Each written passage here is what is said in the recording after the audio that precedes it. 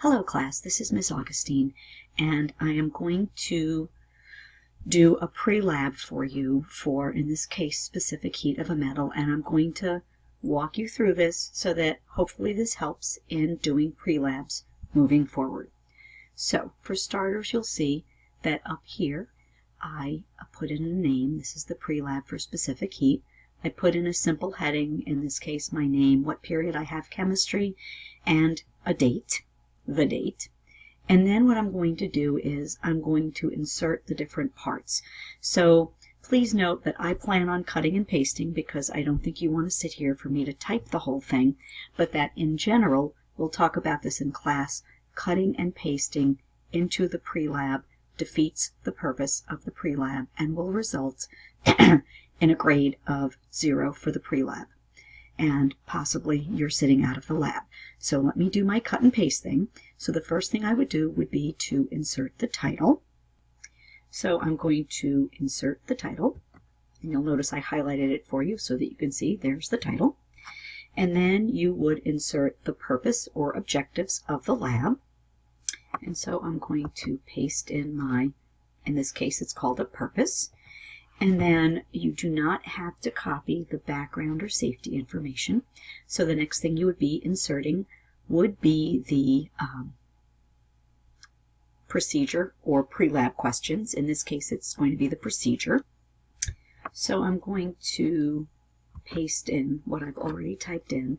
And I want you to note that my procedure, again highlighted in a different color because I can, includes detailed steps. Now, if you can paraphrase it, that's great, but you need detailed information. What does that mean?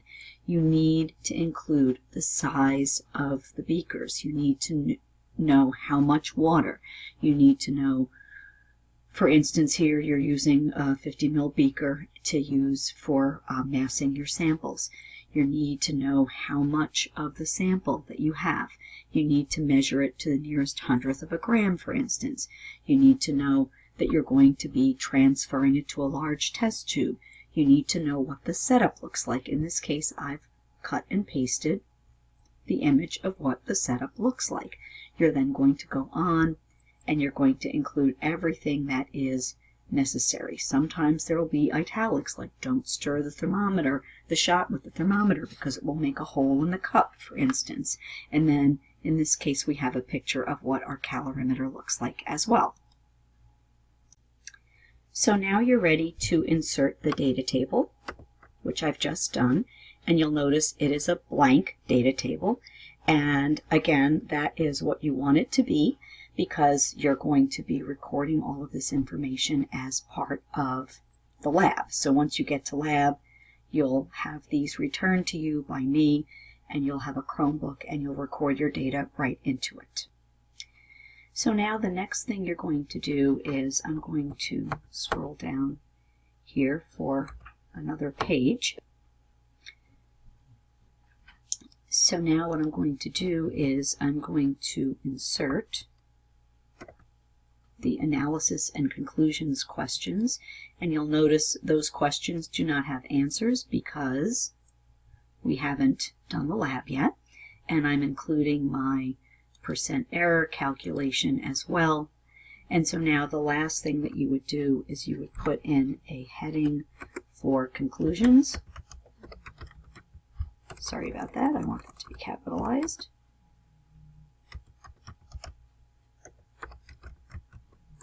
And that would be the final thing that you would need to do, would be to put in your conclusions. And I'm going to be OCD about this and make the font the same as everything else. So now, reviewing what we have here, the pre-lab document. You create a new document, you give it a title up here, you put in your heading, you give me the title, you give me the purpose, you give me the procedure, pictures if you want to, you give me a data table, you give me all of the analysis and conclusion questions. There may also be a calculations section when this is all said and done. And then ultimately you're going to give me your conclusions. I hope that this helps you in writing your pre-lab. And again, this then becomes the lab report document. So I know you may think it's tedious and unnecessary, but all of these would be parts of your lab report. So you're going to have to write this at one point or another. So this way it gets you to the pre-lab, and then that becomes the lab report. So eventually you would have to type this anyway. By doing it before the lab, it's going to help you to understand what we're doing. The analysis and conclusion questions are very important to copy, but they're going to, because they're going to lead you through the step-by-step calculations. So this is going to lead you through the calculations section, and ultimately you'll write your calculations either here or on a piece of paper, and then you will take a picture of it and insert that into the lab report. So the lab report is one document. It includes everything: the data, the calculations, the observations, and ultimately your conclusions. This is Ms. Augustine signing off. I hope this was helpful.